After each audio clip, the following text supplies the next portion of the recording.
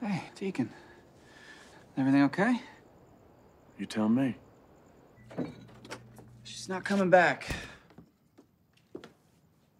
What are you talking about? You tell me. That's what she said.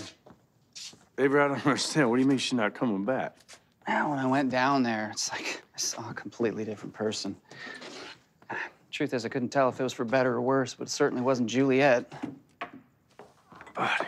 Yeah, she says that she needs to separate herself from everyone in her life. Like we're all toxic or something. What, even Cadence? No, it's not about her. I kept asking myself that the whole plane ride back. And then I realized there's nothing to do. It's already done. What do you mean? I can't be in this position anymore.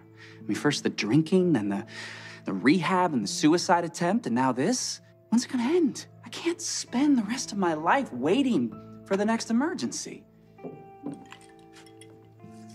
Avery, I'm so sorry. You know, I looked in the mirror last night, and it just hit me. I don't even care. I'm done, Deacon.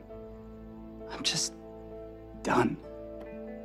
And I don't even know what that means. You know, we've been together for so long, but I will not live my life like this anymore.